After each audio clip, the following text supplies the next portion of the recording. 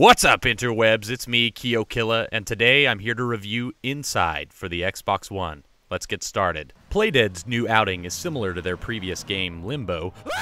What the f***? Get that ring shit out of here! F***! Jesus! Anyway, like I was saying, it's similar to Playdead's last game, Limbo, in the sense that you're playing a platformer with simple controls that you use to navigate a world with increasing complexity, governed by very realistic physics, and No!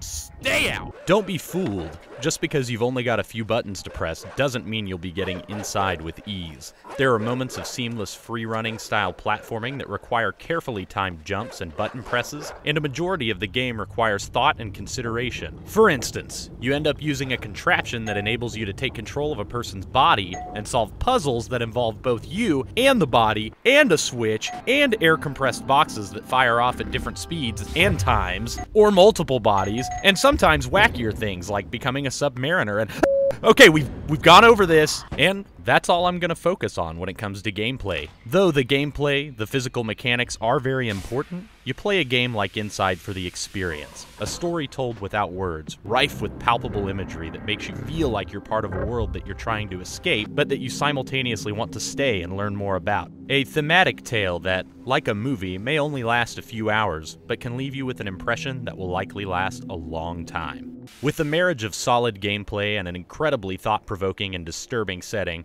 I think that any fan of similar platformers, especially Limbo or even Oddworld: Abe's Odyssey, must experience this game. Hey, Indy, are you in there?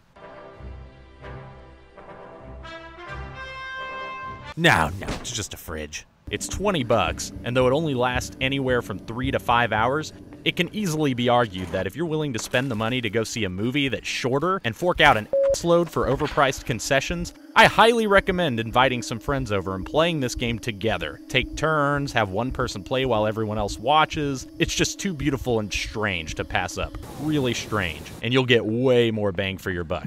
If any of what you've seen in this review doesn't appeal to you, it's probably not worth your $20. Thank you so much for watching. Please subscribe if you haven't. Like my Facebook page, follow me on Twitter, Twitch if you like to Twitch, and donate if you can. Thanks so much again. You guys are amazing as always. I'll see you next time. Laters!